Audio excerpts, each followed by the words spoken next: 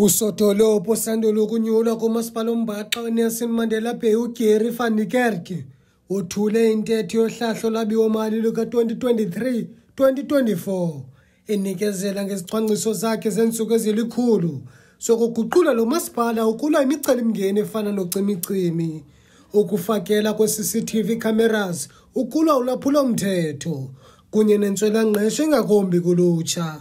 Kwaye uthi kubekelwe bucala imali ebalela ku-18 billion rand ukukhawulelana nale micelimngeni.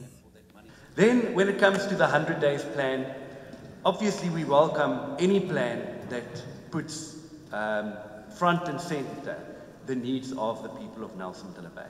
I do, however, want to say, I set the bar a little bit higher than the one that we have in front of us. Ukanti kubekho amahlakani amatsha olawulo lo-Nelson Mandela Bay athi ayikhaba ngawo omane le ntetho esithi wona wabona into inesihlahla kuyo.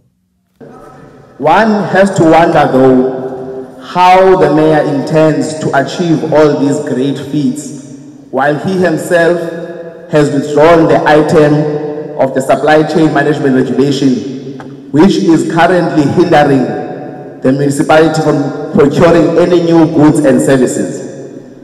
If at all the mayor does not bring back that item today, I can promise you now, Speaker, and this council, that that plan will not be materialized. If you look at the budget, domestic is not bringing the money in terms of electricity. Big businesses are bringing it in. And if you don't deal with the elephant in the room, there will be no money for you to... Let me tell the mayor, there are 370,000 customers, prepaid customers. Out of that, 84,000 are stealing electricity as we speak. It's going to increase with the increase of electricity. There are a number of them in the city. We are losing revenue of almost R1 billion due to that theft that's happening there. I haven't heard you talk anything about that. The collection rate has dropped and it will continue to decline because people won't be able to afford electricity.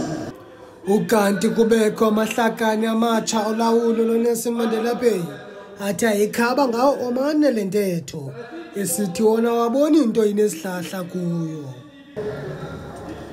The AIC mentioned accountability.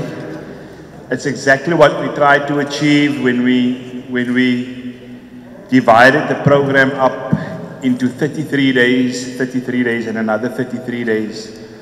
You will remember that that the previous mayor did have a 100 days program, but up until today we still haven't received feedback regarding that 100 days program. So we will give feedback 3 times within this 100 days, Madam Speaker. That is accountability at its best.